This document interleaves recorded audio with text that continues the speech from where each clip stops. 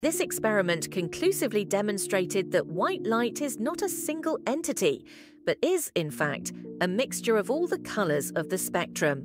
Before Isaac Newton, the prevailing theory of color, dating back to Aristotle, was that color was a modification of white light. It was believed that a prism, for example, somehow stained the white light passing through it to create the colors of the rainbow.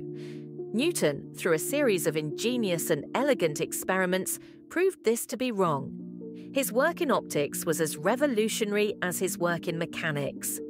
In a darkened room, Newton allowed a thin beam of sunlight to pass through a prism. The prism refracted the light, casting a spectrum of colors: red, orange, yellow, green, blue, indigo, and violet onto the opposite wall. This was a well-known phenomenon, but Newton took it a step further. He used a second prism to try and split one of the colors, say green, even further.